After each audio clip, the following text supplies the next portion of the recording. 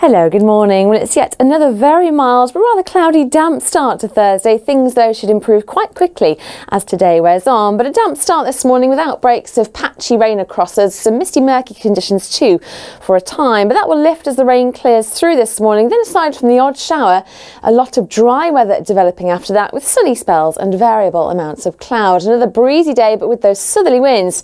Feeling really quite mild, if not warm this afternoon. 20 degrees Celsius could well be the high for some. Overnight, the odd shower possible, otherwise a lot of dry weather with some clear skies.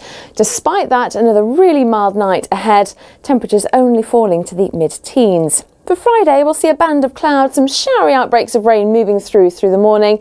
After that, though, becoming dry and brighter with some decent spells of sunshine and still very mild for late October.